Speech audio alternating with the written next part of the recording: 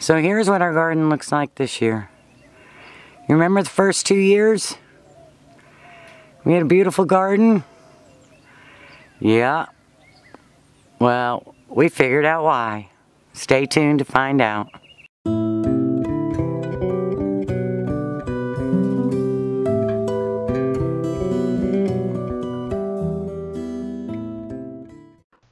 Hello fellow YouTubers, Bear Prepper here. So let's show you what the garden looks like close up. Right here is our potatoes. This is Kim's experiment. He's got 5 bands on there, and there's 2 sets of potatoes. We're going to see if we can finally grow them. Up front here is our corn. Thank you, Kay, for this corn. It's a popcorn, a type of Indian popcorn.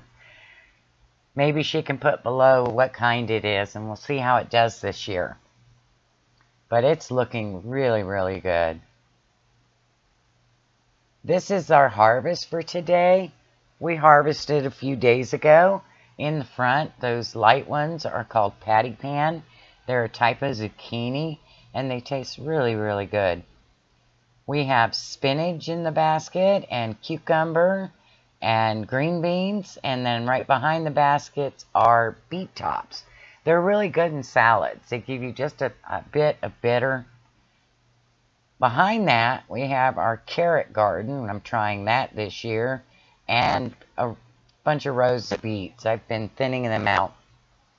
This is our squash row. Most of these are patty pan, and you cook them just like you do any zucchini. And in the middle, there's a yellow squash.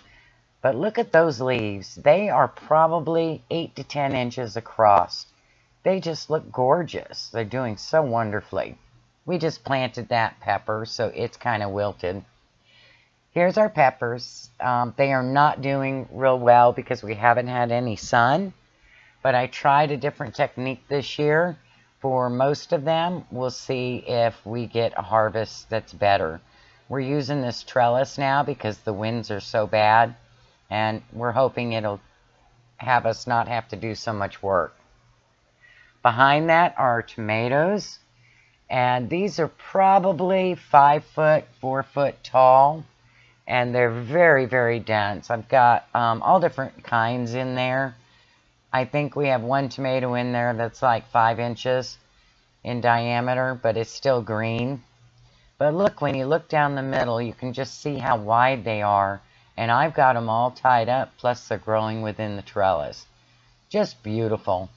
I'm so pleased with this new trellis idea. It's working really well.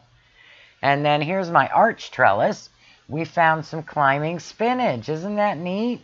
We were only able to find 2 plants, so there's not much of it there. But it looks really good, and the leaves are probably 5 inches across.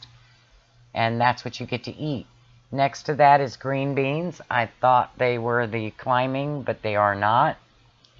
Then we have some acorn squash and some Hubbard squash mixed in there. And they're doing really good. We actually have some Hubbard squash on there and itty bitty acorn squash. And then a tomato plant is kind of stuffed in there.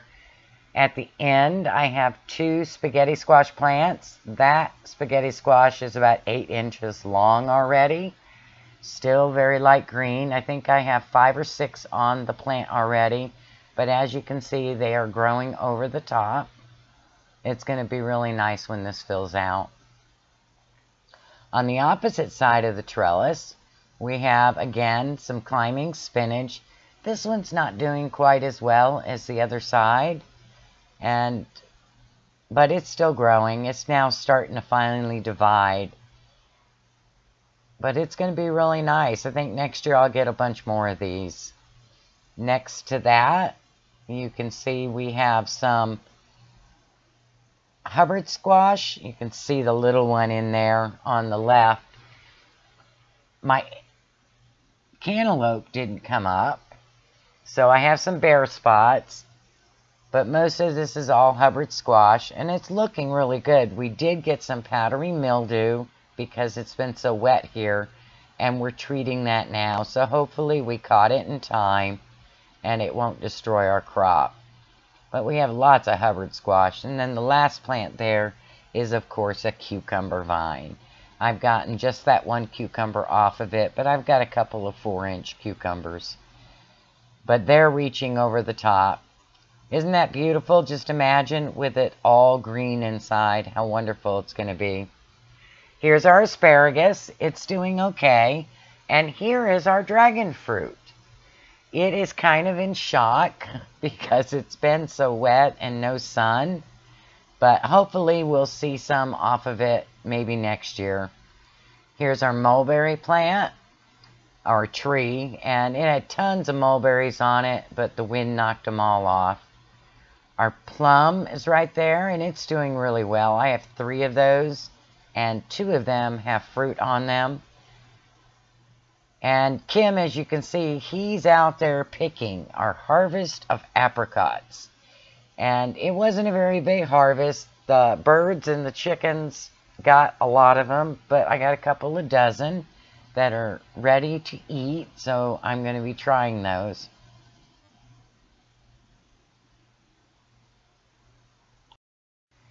So you ask what the trick is? We are using our tank water. What a difference it made this year. We'll show you that in another video. Blessings.